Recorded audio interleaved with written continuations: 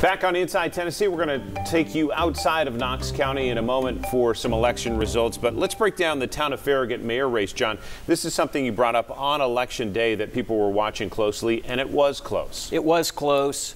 I'm not sure anybody would have assumed that they knew exactly how this one was going to turn out. It had been contentious, a lot of finger pointing back and forth. Ron Williams is the incumbent, and he had put a message out on his Facebook page saying, I really hate that it's gotten this way.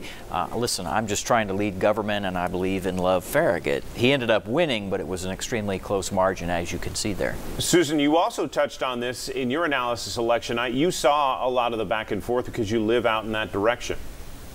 Yeah, I don't live in Farragut, but I'm close enough that I've heard a lot of the talk, and I think it did get very contentious, and I think the current mayor was a little bit, had a reason to be concerned. It was what, 50 votes or so, and that's a really tight race. I mean, we saw some really close races here.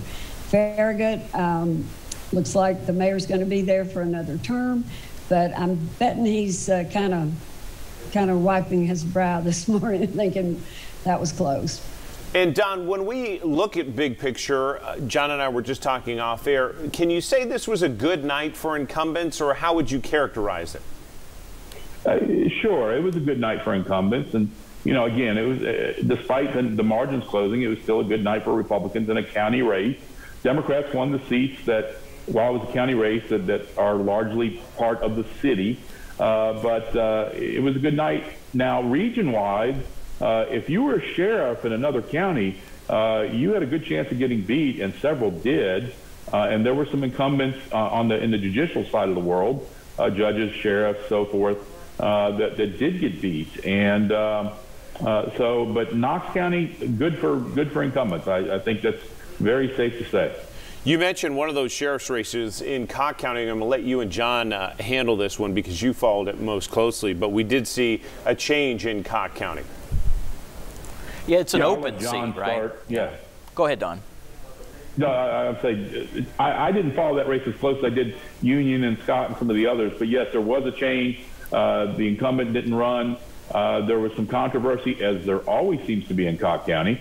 But I think the perception is the right person won that race, and so. But you know, we had sheriff in Campbell County ousted, sheriff in, I believe it was Scott County ousted, sheriff in Union County ousted. Had a general sessions judge, and Amanda Salmons in Campbell County, ousted, and she had a lot of controversy a few years ago.